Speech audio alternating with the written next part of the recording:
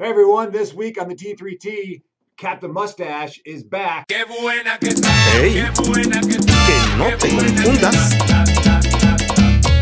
All right, everyone, so this is the T3T, which is the top 3 things you need to know here at St. Mary's, and I am here with the wonderful Lon King, also known as the Mustache King of St. Mary's. Hello there. How's everybody doing today?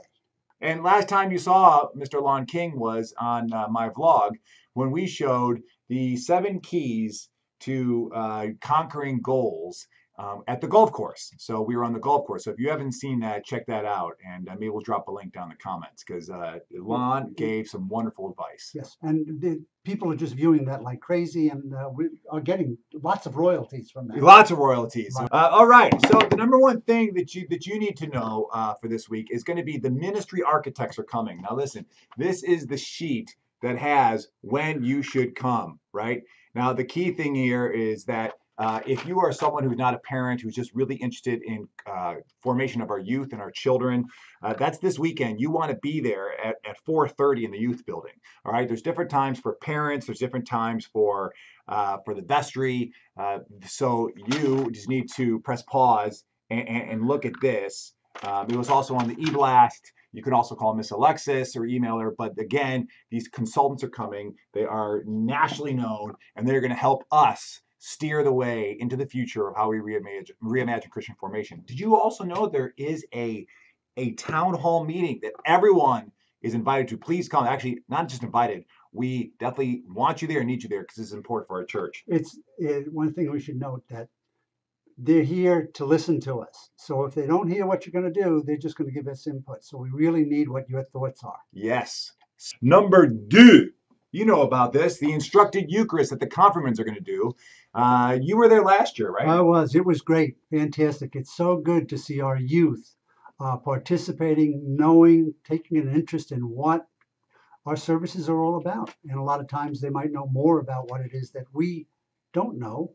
And it's an opportunity for us to learn from the kids. Yes, it is. And you really will walk out of there being like, oh, now I know why we do that, right? So it's really an Instructed Eucharist is why we do what we do and how we do it. So that will not only be at CFW like last year, but also at the 11 a.m. service. So come out and support these kids, but come out to learn more about why we do what we do. It's not often that we do an Instructed Eucharist here at St. Mary's. So that will be this Sunday as well.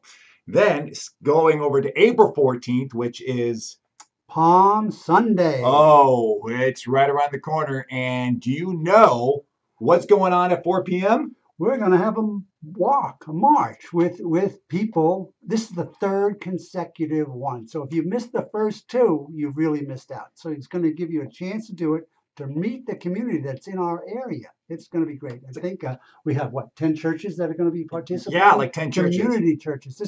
This is another example of growing into Jesus, reaching out in love.